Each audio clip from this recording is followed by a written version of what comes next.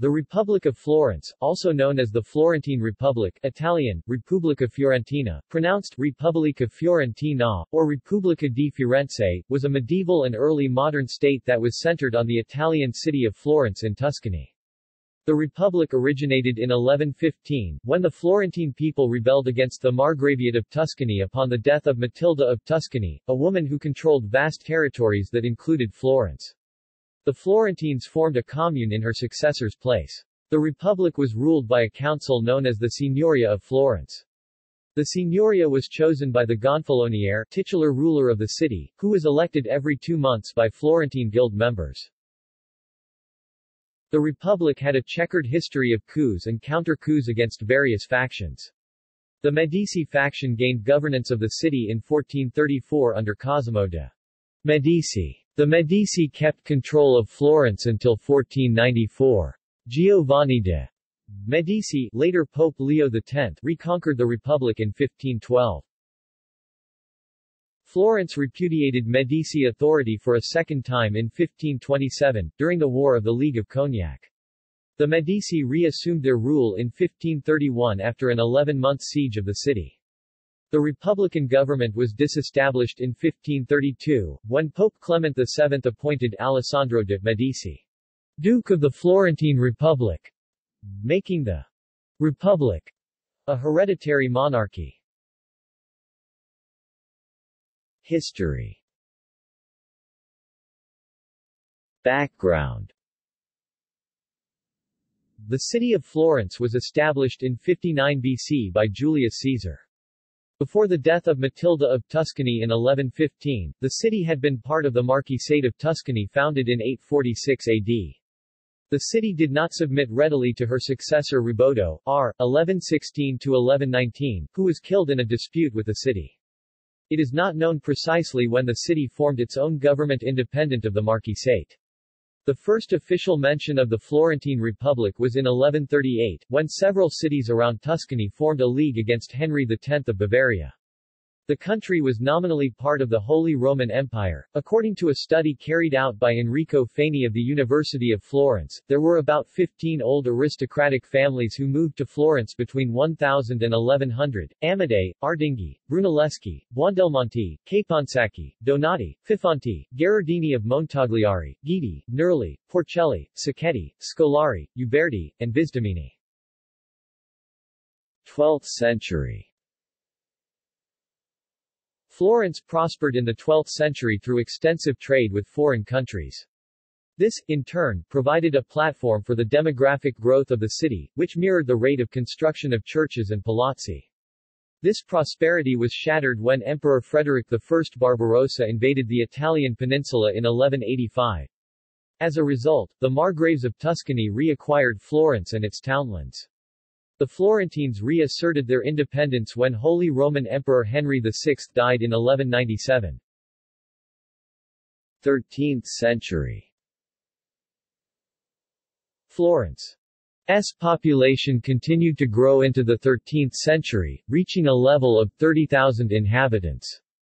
As has been said, the extra inhabitants supported the city's trade and vice versa. Several new bridges and churches were built, most prominently the Cathedral of Santa Maria del Fiore, begun in 1294. The buildings from this era serve as Florence's best examples of Gothic architecture. Politically, Florence was barely able to maintain peace between its competing factions. The precarious peace that existed at the beginning of the century was destroyed in 1216 when two factions, known as the Guelphs and the Ghibellines, began to war.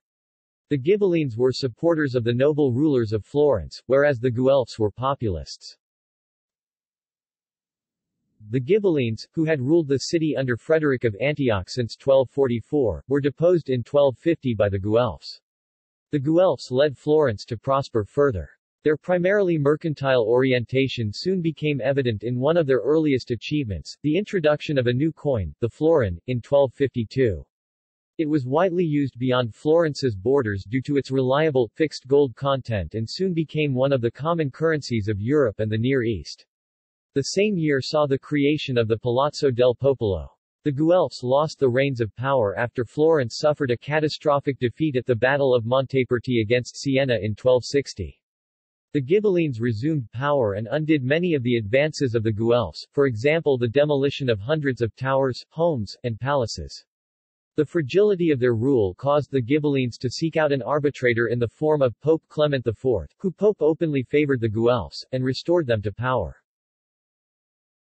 The Florentine economy reached a zenith in the latter half of the 13th century, and its success was reflected by the building of the famed Palazzo della Signoria, designed by Arnolfo di Cambio. The Florentine townlands were divided into administrative districts in 1292. In 1293, the Ordinances of Justice were enacted, which effectively became the constitution of the Republic of Florence throughout the Italian Renaissance. The city's numerous luxurious palazzi were becoming surrounded by townhouses built by the ever-prospering merchant class. In 1298, the Bonsignori family of Siena, one of the leading banking families of Europe, went bankrupt, and the city of Siena lost its status as the most prominent banking center of Europe to Florence. 14th century. In 1304, the war between the Ghibellines and the Guelphs led to a great fire which destroyed much of the city. Napier gives the following account. The golden florin of the Republic of Florence was the first European gold coin struck in sufficient quantities to play a significant commercial role since the 7th century. As many Florentine banks were international companies with branches across Europe, the florin quickly became the dominant trade coin of Western Europe for large-scale transactions, replacing silver bars in multiples of the mark, a weight unit equal to 8 ounces. In fact, with the collapse of the Bonsignori family, several new banking families sprang up in Florence, the Bardis, Peruzzis and the Acciaioli.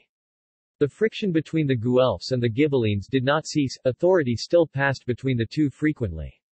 Florence's reign as the foremost banking city of Europe did not last long. The aforesaid families were bankrupt in 1340, not because of Edward III of England's refusal to pay his debts, as is often stated, the debt was just £13,000, but because of a Europe-wide economic recession.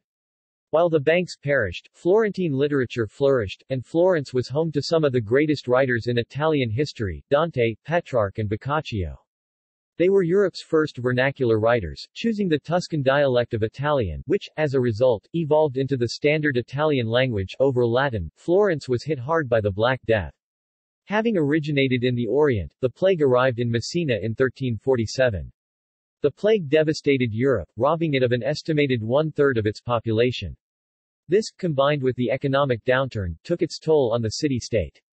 The ensuing collapse of the feudal system changed the social composition of Europe forever. It was one of the first steps out of the Middle Ages. The war with Avignon papacy strained the regime. In 1378, discontented wool workers revolted. The Ciompi Revolt, as it is known, established a revolutionary commune. In 1382 the wealthier classes crushed the seeds of rebellion.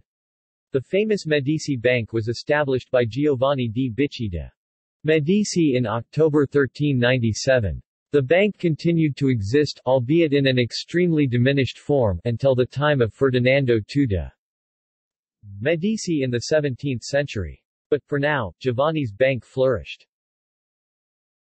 Beginning in 1389, Gian Galeazzo Visconti of Milan expanded his dominion into the Veneto, Piedmont, Emilia and Tuscany. During this period Florence, under the leadership of Maso degli Albizzi and Niccolò da Uzzano, was involved in 3 wars with Milan 1390–92, 1397–98, 1400–02. The Florentine army, commanded by John Hawkwood, contained the Milanese during the First War.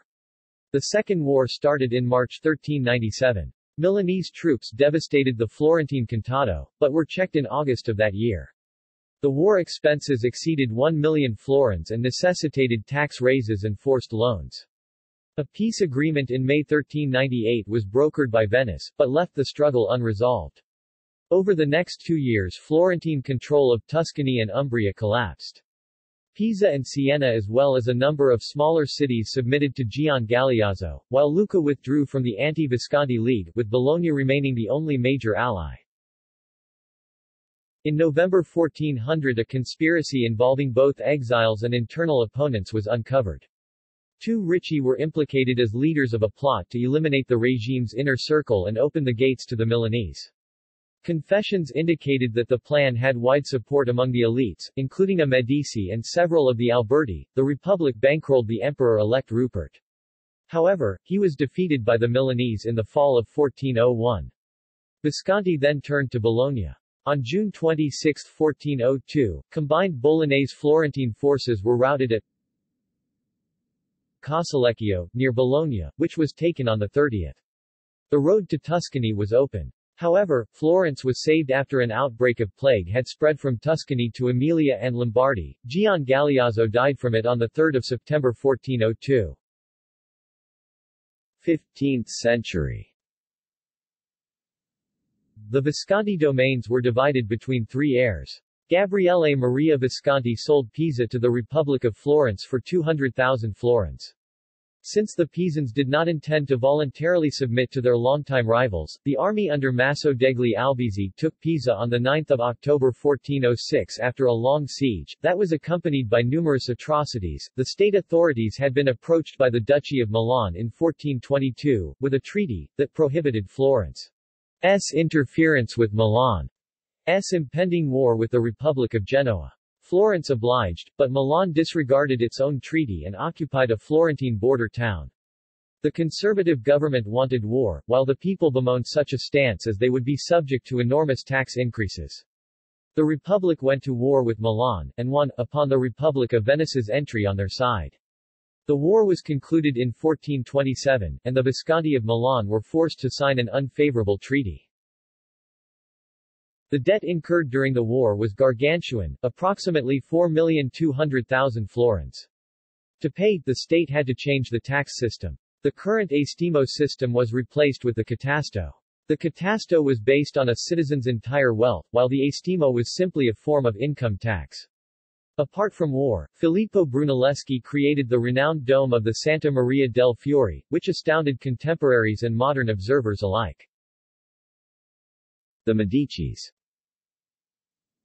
The son of Giovanni di Bicci de' Medici, Cosimo de' Medici succeeded his father as the head of the Medici Bank. He played a prominent role in the government of Florence until his exile in 1433, after a disastrous war with Tuscany's neighbor, the Republic of Lucca. Cosimo's exile in Venice lasted for less than a year, when the people of Florence overturned Cosimo's exile in a democratic vote. Cosimo returned to the acclaim of his people and the banishment of the Albizzi family, who had exiled him. The Renaissance began during Cosimo's de facto rule of Florence, the seeds of which had arguably been laid before the Black Death tore through Europe. Niccolò Niccoli was the leading Florence humanist scholar of the time. He appointed the first professor of Greek, Manuel Chrysoloras, the founder of Hellenic studies in Italy, at the University of Florence in 1397. Niccoli was a keen collector of ancient manuscripts, which he bequeathed to Cosimo upon his death in 1437. Poggio Bracciolini succeeded Niccoli as the principal humanist of Florence. Bracciolini was born Arezzo in 1380. He toured Europe, searching for more ancient Greco-Roman manuscripts for Niccoli. Unlike his employer, Bracciolini also authored his own works. He was made the Chancellor of Florence shortly before his death, by Cosimo, who was his best friend. Florence hosted the Great Ecumenical Council in 1439. This council was launched in an attempt to reconcile the Byzantine Orthodox Church with Roman Catholicism. Pope Eugenius IV convened it in reply to a cry for assistance from the Emperor of the Eastern Roman Empire, also known as the Byzantine Empire, John VIII Palaiologos.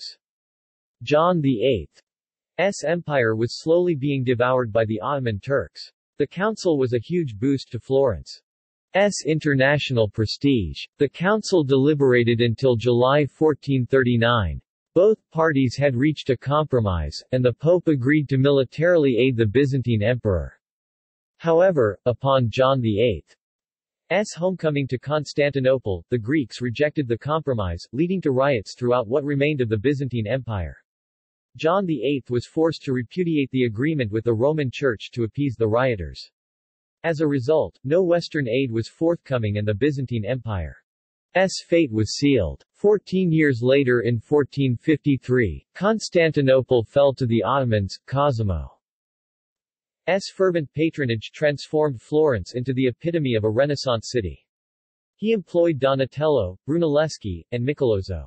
All these artistic commissions cost Cosimo over 600,000 florins. Foreign relations, both as a backdrop to Cosimo's rise to power and during first 20 years of his rule, were dominated by the wars in Lombardy. This series of conflicts between the Venetian Republic and the Duchy of Milan for hegemony in northern Italy lasted from 1423 to 1454 and involved a number of Italian states, that occasionally switched sides according to their changing interests. Filippo Maria Visconti of Milan invaded Florence twice in the 1430s, and again in 1440, but his army was finally defeated in the Battle of Anghiari. The Milanese invasions were largely instigated by the exiled Albizzi family. Death of Filippo Maria in 1447 led to a major change in the alliances. In 1450 Cosimo's current ally Francesco Sforza established himself as the Duke of Milan. Florentine trade interests made her support Sforza's Milan in the war against Venice, while the fall of Constantinople in 1453 dealt a blow to Venetian finances. Eventually, the Peace of Lodi recognized Venetian and Florentine territorial gains and the legitimacy of the Sforza rule in Milan. The Milan-Florence alliance played a major role in stabilizing the peninsula for the next 40 years. The political crisis of 1458 was the first serious challenge to the Medici rule. The cost of wars had been borne by the great families of Florence, and disproportionately so by Medici's opponents. A number of them, Cerali, Baroncelli, Mancini, Vespucci, Gianni, were practically ruined and had to sell their properties, and those were acquired by Medici's partisans at bargain prices. The opposition used partial relaxation of Medici control of the Republic institutions to demand political reforms, freedom of speech in the councils and a greater share in the decision-making. Medici's party response was to use threats of force from private armies and Milanese troops and arranging a popular assembly dominated by Cosimo's supporters. It exiled the opponents of the regime and introduced the open vote in councils, in order to unmask the anti-Medician rebels. From 1458 Cosimo withdrew from any official public role, but his control of Florence was greater than ever. In the spring of 1459 he entertained the new Pope, Pius II, who stopped in Florence on his way to the Council of Mantua to declare a crusade against the Ottomans, and Galeazzo Maria Sforza, Francesco's son, who was to escort the Pope from Florence to Mantua. In his memoirs, Pius said that Cosimo was considered the arbiter of war and peace, the regulator of law, less a citizen than master of his city. Political councils were held in his home, the magistrates he chose were elected, he was king in all but name and legal status. Some asserted that his tyranny was intolerable. Piero the Gouty was the eldest son of Cosimo. Piero, as his sobriquet the Gouty implies, suffered from gout and did not enjoy good health. Lorenzo the Magnificent was Piero's eldest son by his wife Lucrezia Tornabuoni. Piero's reign furthered the always fractious political divisions of Florence when he had called up huge debts owed to the Medici Bank. These debts were owed primarily by a Florentine nobleman, Luca Pitti. Luca called for an armed insurrection against Piero, but a co-conspirator rebutted this. Duke Francesco Sforza of Milan died in 1466, and his son Galeazzo Maria Sforza became the new Milanese duke. With the death of Francesco Sforza, Florence lost a valuable ally among the other Italian states. In August 1466, the conspirators acted. They received support from the Duke of Ferrara, who marched troops into the Florentine countryside with the intent of deposing Piero. The coup failed. The Florentines were not willing to support it, and soon after their arrival, Ferrara's troops left the city. The conspirators were exiled for life. While the internal problems were fixed, Venice took the opportunity to invade Florentine territory in 1467. Piero appointed Federigo da Montefeltro, Lord of Urbino, to command his mercenaries. An inconclusive battle ensued, with the Venetians' forces retreating. In the winter of 1469 Piero died. Lorenzo succeeded his father, Piero. Lorenzo, as heir, was accordingly groomed by his father to rule over Florence. Lorenzo was the greatest artistic patron of the Renaissance. He patronized Leonardo da Vinci, Michelangelo and Botticelli, among others. During Lorenzo's reign, the Renaissance truly descended on Florence. Lorenzo commissioned a multitude of amazing pieces of art and also enjoyed collecting fine gems. Lorenzo had many children with his wife Clarice Orsini, including the future Pope Leo X and his eventual successor in Florence, Piero the Unfortunate. Lorenzo's brother Giuliano was killed before his own eyes in the Pazzi conspiracy of 1478. This plot was instigated by the Pazzi family. The coup was unsuccessful, and the conspirators were executed in a very violent manner. The scheme was supported by the Archbishop of Pisa, Francesco Salviati, who was also executed in his ceremonial robes. News of this sacrilege reached Pope Sixtus IV, who had also supported the conspiracy against the Medicis. Sixtus IV was outraged and excommunicated everyone in Florence. Sixtus sent a papal delegation to Florence to arrest Lorenzo. The people of Florence were obviously enraged by the Pope's actions, and the local clergy too. The populace refused to resign Lorenzo to the papal delegation. A war followed, which lasted for 2 years until Lorenzo tactfully went about diplomatically securing a peace. Lorenzo died in 1492 and was succeeded by his son Piero. Piero ruled Florence for a mere 2 years. Charles VIII of France invaded Italy in September 1494. He demanded passage through Florence to Naples, where he intended to secure the throne for himself. Piero met Charles at the fringes of Florence to try and negotiate. Piero capitulated to all Charles's demands, and upon arriving back in the city in November, he was branded as a traitor. He was forced to flee the Republic with his family. Savonarola. After the fall of the Medici, Girolamo Savonarola ruled the state. Savonarola was a priest from Ferrara. He came to Florence in the 1480s. By proclaiming predictions and through vigorous preaching, he won the people to his cause. Savonarola's new government ushered in democratic reforms. It allowed many exiles back into Florence, who were banished by the Medici. Savonarola's ulterior goal, however, was to transform Florence into a city of God. Florentines stopped wearing garish colors, and many women took oaths to become nuns. Savonarola became most famous for his bonfire of the vanities, where he ordered all vanities to be gathered and burned. These included wigs, perfume, paintings, and ancient manuscripts.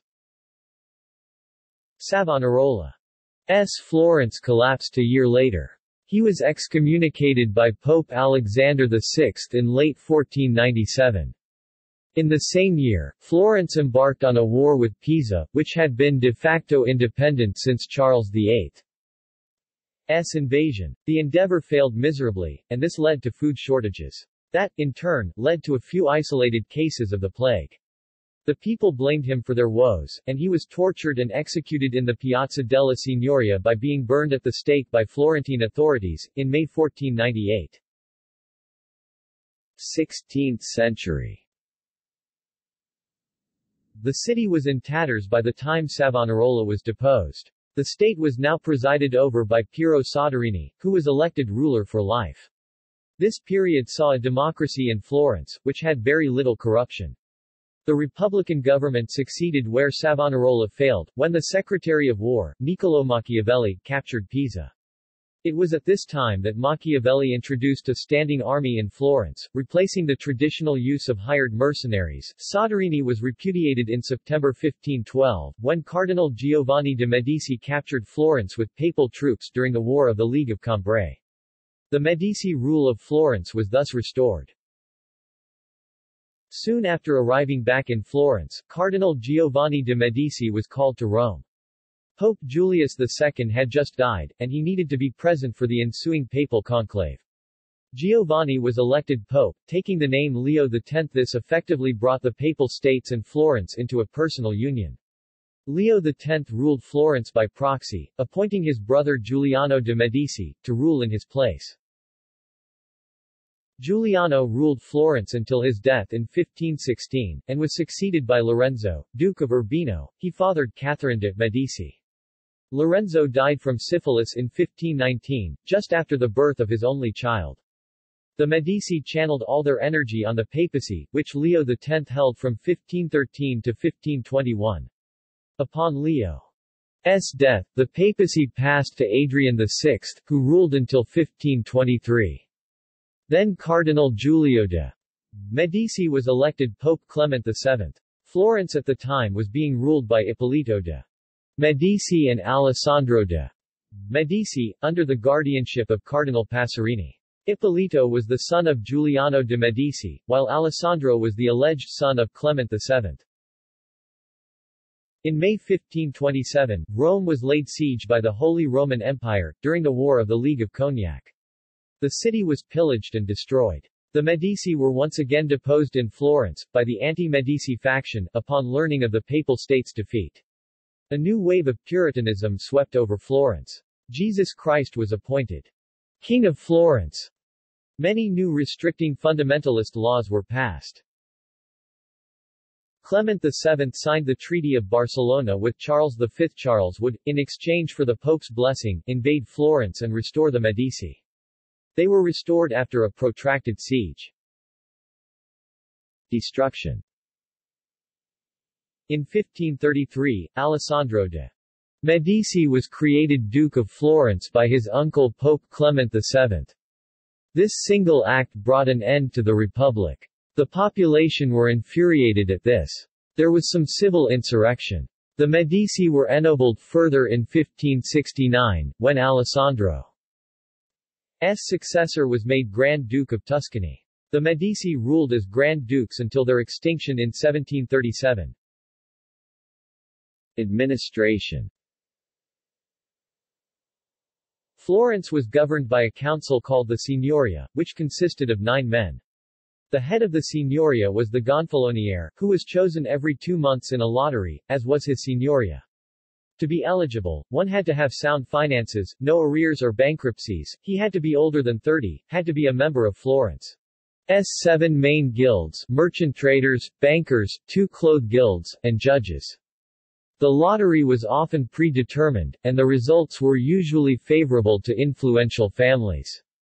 The roster of names in the lottery were replaced every 5 years. The main organs of government were known as the Tre Maggiori.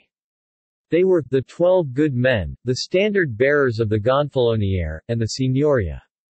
The first 2 debated and ratified proposed legislation, but could not introduce it. The Gonfaloniere's initial 2-month term in office was expanded upon the fall of Savonarola in 1498, to life, much like that of the Venetian Doge. The Signoria held meetings each day in the Palazzo della Signoria. Various committees controlled particular aspects of government, e.g. the Committee of War. For administrative purposes, Florence was divided into 4 districts, which were divided into 4 sub-districts. The main purpose of these counties was to ease the gathering of local militias. To hold an elective office, one had to be of a family that had previously held office. The Medici family effectively ruled Florence on a hereditary basis, from 1434 to 1494, 1512 to 1527, 1531, until 1533, when Alessandro de' Medici was created Duke of Florence, thereby turning Florence into a hereditary monarchy. See also: Duchy of Florence, Grand Duchy of Tuscany, History of Florence, House of Medici, Florence. References. External links. pbs.org, Medicis and the Republic of Florence. The Florentine School of the Renaissance.